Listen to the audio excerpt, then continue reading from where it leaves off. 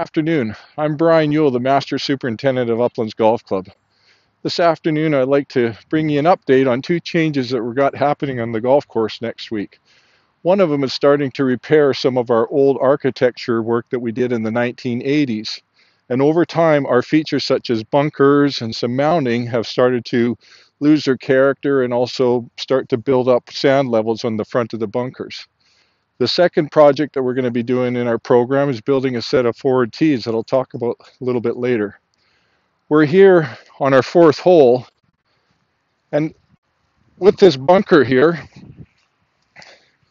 we have approximately 35 years of sand buildup on this lip here. Now on our last bunker that we did on our 17th hole, we had approximately 42 inches of sand buildup. And with this bunker, we're probably at least 40 inches of sand buildup in over 30 years of playing. They say with bunker shots, each shot that you take would be like a cup of sand exiting the bunker.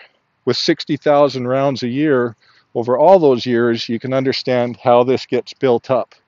But people like myself, being a good player, it's not too bad to get this shot out here. But it's a challenge for some of the average golfers that maybe not have the bunker expertise as I do.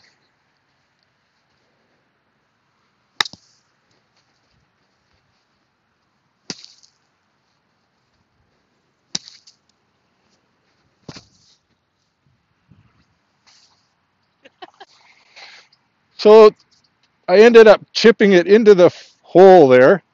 I know it looked like I threw it out there.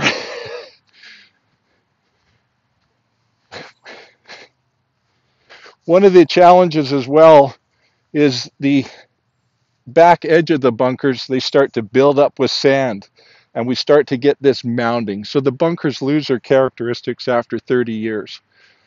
So our golf course architect, Jeff Mingay, is planning to remove this bunker and create a grass mounding indicative of golf courses built in that area that will be mowed at fairway height. So now we can chip and bump and run. On the right-hand side of our fourth hole, we're going to build a larger bunker over there, capture any balls that are going to fade from a slice to the right-hand side. And as well, we're going to lower some of the mounding on the right-hand side. That mounding was done in the 1980s, and that was the characteristics of architecture back then. Artificial, pushed up, steep, severe mounds. We're going to bring our mounding back to more of a natural characteristics of a golf course in 1922. Another part of this project is removal of the ponderosa pine behind me.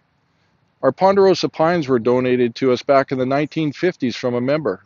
These are non-indigenous trees though, and as you can see with this ponderosa, that they start to get a little bit messy on the top and they can be hazardous. And they're prone to splitting and producing branches that will drop off.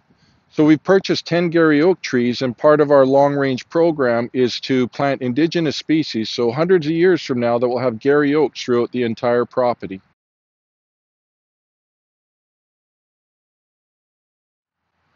It's been 5 days and 7,000 square feet of sod, and we've seen some dramatic changes with the fourth hole. I'm standing on what used to be the pot bunker that we had here. Now we have a very interesting mound. Over the next couple months, we'll mow this whole area out at fairway height. So if a golfer lands on this side, they have to have the option to chip over this mound, or they can cut over this mound to the green. And Jeff Mingay, our golf course architect, has scalloped out this mound so if a tee shot comes, it can swing onto the green, and definitely a chance for a hole-in-one, and really providing a lot of character of what this golf course would have played like back in 1922 and bringing back some of the original tradition that we have here.